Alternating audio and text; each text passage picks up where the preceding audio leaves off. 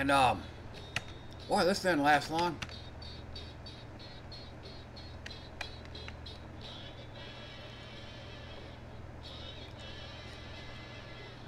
And with Quest, another text adventure, my text adventure game, I'm probably gonna end up having to do that as well.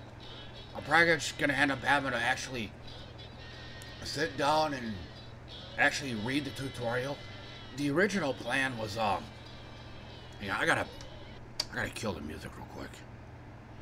The original plan on this was gonna be to just, I thought it'd be something that I could work on designing a game and have a tutorial in the background at the same time. I thought I'd be able to do this the same way I'd be able to do any other video game I've ever played throughout my life.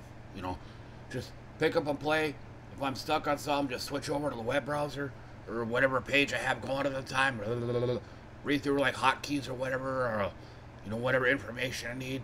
Grab that, go back to the game, get out of my sticking point, and then continue. You know, that kind of thing. But I think the way this is looking right now, the way the whole game design thing is, I'm gonna need to actually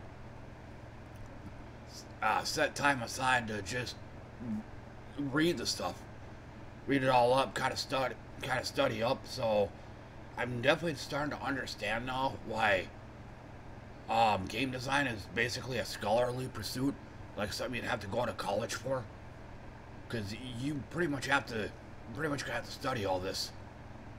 Because like I said, I'm trying to design a game the way I play a game.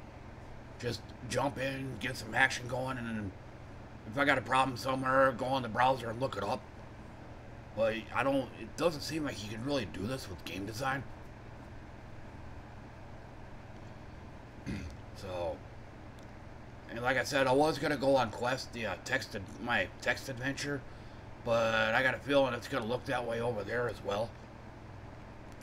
So what I'll go ahead and do is I'll go ahead and switch over to Final Fantasy 14.